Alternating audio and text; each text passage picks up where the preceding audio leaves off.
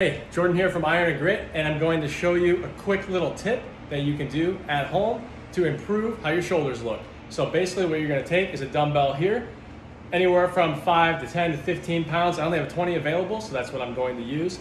And what this little exercise is going to do is enhance the recruitment of the muscle fibers on the medial part of the deltoid. So all you're going to do is you're going to grab a dumbbell like this, 90-degree angle at the elbow, and then you're going to take your elbow and move it straight out, just like that.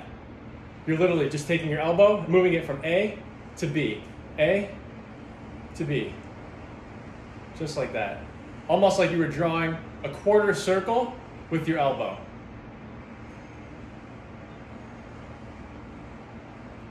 So try that out. This is an excellent, simple exercise you can add to your shoulder routine for bigger, broader shoulders.